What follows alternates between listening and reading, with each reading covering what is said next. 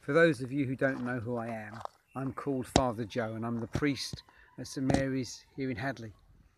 I sometimes come into the schools to take assemblies and I usually tell stories, so I thought what I'd do is to tell you a story, if I may. It might be one you already know, and in which case I hope you'll enjoy it. It's about somebody who had 2 watering cans. Sounds a strange story really, but here I am in the garden in this rather large house that I live in, because this is the deanery and that's where the dean lives.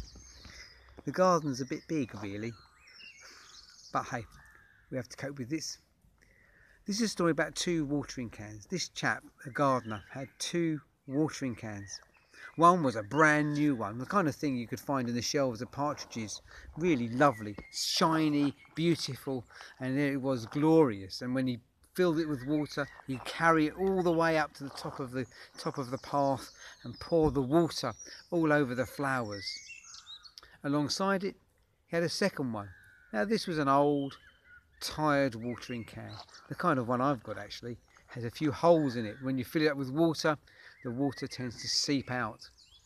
And he used to fill both the watering cans up and carry them up the path to the garden at the top. And he'd very carefully water the flowers and make sure every single one got enough water. And then he'd go back down the path to the bottom. Well, the watering cans noticed that he'd fill them both up, but he would never use the water in the old watering can. When he got to the top, he'd pour out the new watering can with great abundance, water everywhere. The other one, the tired one, well, that one used to get filled up with water, and on the way water would leak and drip the whole way up to the top of the path. When he got to the top, it wouldn't be used, and so it'd be carried down the path again. By the time it got to the bottom of the path, all the water would have seeped out through the holes. This was something that really concerned the watering cans. The watering can, the old one, was really embarrassed and didn't know what to do. And one day the watering can said to the gardener, well, it's a story so watering cans can speak, said to the gardener, "I don't know why you bother. I really don't know why you bother to fill me up. You fill me up every single time. You take me up to the top of the thing and you don't even use me on the garden. Then walk back down, and by the time I reach the bottom there's no water left. What on earth is going on? What on earth are you doing?"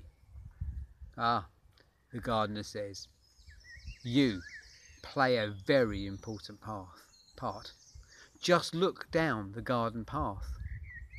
And as the watering can turned to look, peering through the spout, you could see on either side of the path luscious, beautiful flowers springing up all over the place. And he said, "This time when I carry you, watch where your water falls, and you will see that on the way up the path you water the right hand side, and on the way down from the path you water the left hand side. Both sides are watered from the very cracks that you think are so awful." I'd like you to remember, if you wouldn't mind, that sometimes when we don't think we're any use, sometimes when we don't think we have any special gifts or skills, we don't realise that we too are watering the world in which we walk. We're making it a beautiful place by our acts of kindness. So never feel useless, never feel as though you haven't got a place.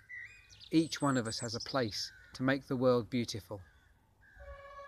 I hope that story cheers you up, along with the hooting outside and the sound of the birds in the garden. I look forward to seeing you again at some point soon, but in the meanwhile I leave you with this story. I hope I can find some time to record some more. Take care. May God bless you.